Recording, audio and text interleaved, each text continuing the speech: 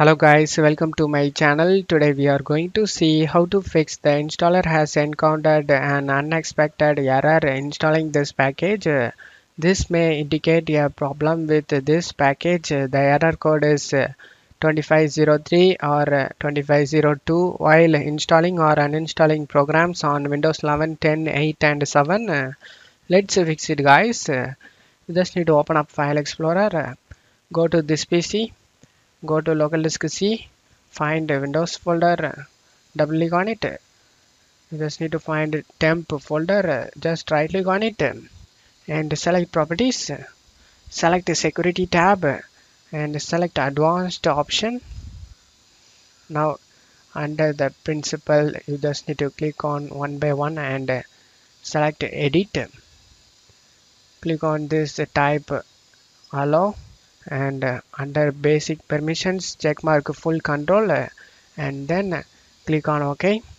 Do the same for others listed over here. Allow full control, click on OK. Allow full control check mark and click on OK. Allow full control check mark, click on OK. Allow full control check mark, click on OK. Allow full control check mark, click on OK. And after doing it, select apply, select yes, select continue again and select OK. Under group or usernames you just need to select the first one and select edit, and now in this list you just need to give full control check mark guys, one by one.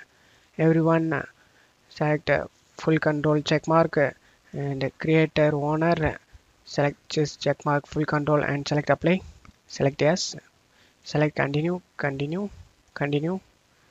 and system full control check mark and JMP full control check mark, administrator full control check mark it, users full control check mark it. After doing it, select apply and OK for save changes, select OK.